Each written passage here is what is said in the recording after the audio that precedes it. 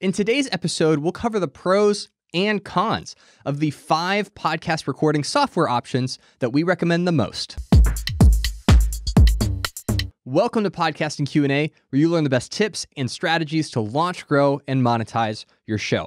This week's question comes from Norman.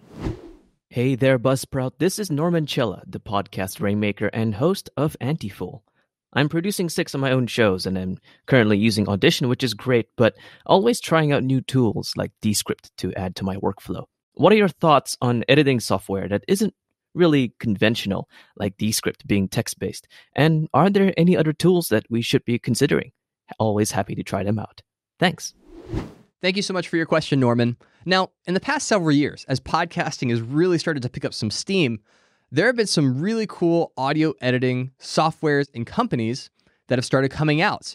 Now, some of them lean more towards the pro level audio editing side, where they're giving you all the bells and whistles that you need as a podcaster without introducing a ton of complexity into your editing workflow. And then on the other side, there are some companies that have come out with some really innovative solutions that are perfect for people that are just getting into podcasting that aren't interested in learning a software like Adobe Audition. So in this episode, I'm going to break down the pros and the cons of the 5 audio editing softwares that we use, that we recommend here at Buzzsprout, and then also tell you which one would be best for you. The first audio editing software that we recommend at Buzzsprout is Audacity. And it's probably for the same reasons that it is the most popular podcast editing platform in the world. The first pro being it's free. So you don't have to pay anything to start using it. You just download it directly from Audacity's website and you start going to town. The other reason we really like Audacity, it has a lot of editing capabilities built right into it. You can apply normalization effects. You can apply compressor effects. You can do EQ settings. You can do fades and crossfades.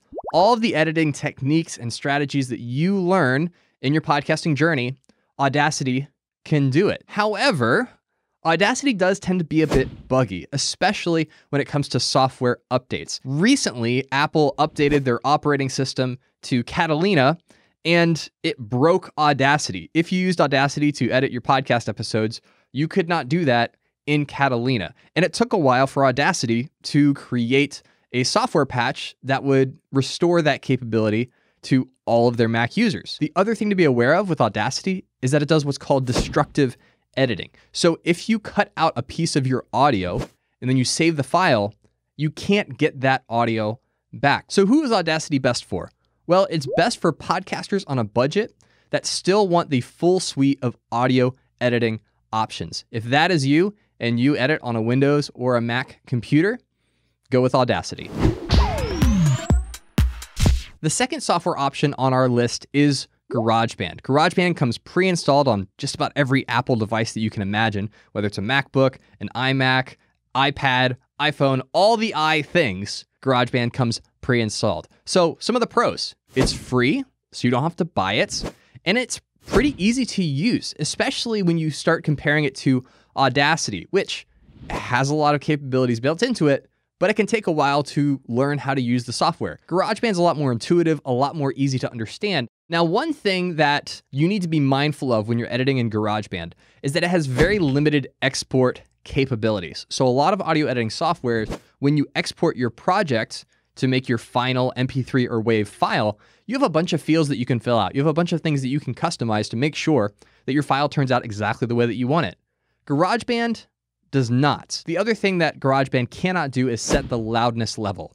So if you want to set your podcast episodes to the industry standard of -16 LUFS for stereo files and -19 LUFS for mono files, GarageBand can't do that. So you're going to have to use a second piece of software in order to set that loudness for your podcast episodes. But who is GarageBand for? Well, it's for Mac users that are just getting into podcasting, and they want something that's easy to use that they don't have to spend any money on.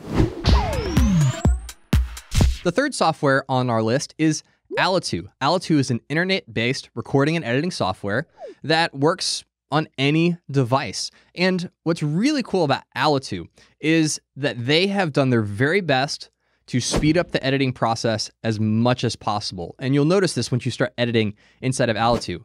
You can bring in your intro and your outro into every single episode. You don't have to add it every single time. You save it once, Alitu brings it in.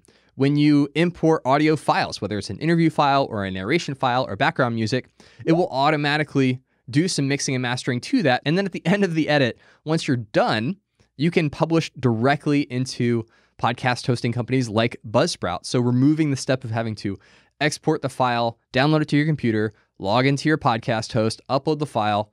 It removes all those steps. And when you're doing that every single week, that time starts to add up. Now, one drawback of Alitu is that you are kind of limited in the mixing and mastering that you can do because so much of the process is automated to really simplify the workflow. That just gives you less toggles that you can adjust. And so if that is something that you are really passionate about doing, then don't use Alitu. But if you are a busy podcaster that's always looking for ways to speed up your workflow without sacrificing your audio quality, Alitu is a great solution. And if you're a Buzzsprout podcaster, make sure you check the resources section in your Buzzsprout dashboard where you can get 50% off your first 3 months of Alitu. The fourth audio editing software that we recommend is Hindenburg Journalist Pro. It's the one that I use to edit all of our podcasts here at Buzzsprout. And the reason is that it is everything that you need in a professional level audio editing software without the complexity that you don't. If you've ever looked at Adobe Audition and just immediately felt overwhelmed and confused about what to do or how to do it, you are not alone. Welcome to the club.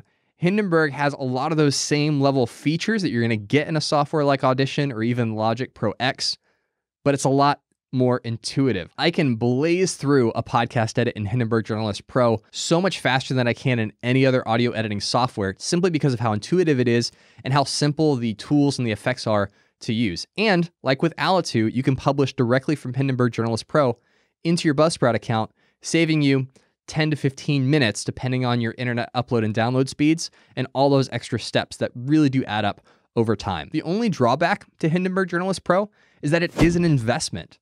Audacity is free. GarageBand is free. Alitu is really affordable. Hindenburg Journalist Pro is priced as a pro-level audio editing software. But if you are committed to podcasting for the long haul, and you know that over the months and the years, these little time savings that you get from using a software like Hindenburg Journalist Pro is going to be worth it to you, I would highly encourage you to go for it. If you're a Buzzsprout podcaster, you can get 90 days for free. Just go to your Buzzsprout account, go to the resources section, and you can get a coupon for a 90-day free trial to test it out for yourself.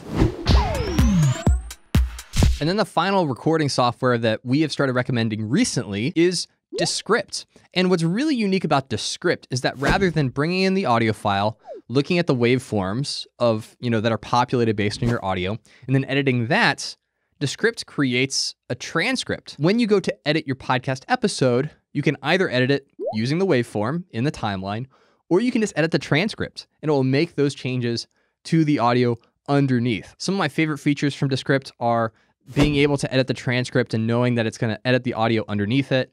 Features like overdub, which allowed you to fix mistakes, things that you didn't say, that you wish that you said, or that you said incorrectly without having to go back and re-record the microphone. And then even things like automatically removing filler words. Those are huge time savers. Now, the only thing that I will say about Descript is that when you edit the transcript, it often doesn't give you exactly what you want in the audio because it is interpreting the audio waveform. It is trying to make some decisions for you, but sometimes that doesn't actually sound the way that you want it to. So you will need to go back, listen to it all the way through once you make all your edits to make sure that it is going to turn out and sound the way that you want it to. And that's just an extra step that you have to do with Descript that you wouldn't have to if you were editing purely based on the waveform. But if you're new to podcasting and the idea of learning an audio editing software is kind of daunting, but you've been writing 5-paragraph essays for your entire life, Descript is a really great software option. And in fact, we're doing a special giveaway right here, right now in this episode. So if you want to win a year of Descript, all you have to do is leave a comment below the YouTube video letting us know how you think Descript would help your podcast editing workflow. And next Monday, we will choose a winner and give you a free year of Descript. Thank you so much for sending us your question, Norman. Now, if you have a question that you want us to answer on a future episode, all you have to do is go to speakpipe.com/buzzsprout or click the link in the show notes and leave us a brief audio message. Make sure to subscribe to the Buzzsprout YouTube channel to get future episodes of the show as they come out. Or if you're listening to this in your podcast app, make sure you hit subscribe so you get those new episodes automatically every week. Well, that's it for today. Thanks for listening. And as always, keep podcasting.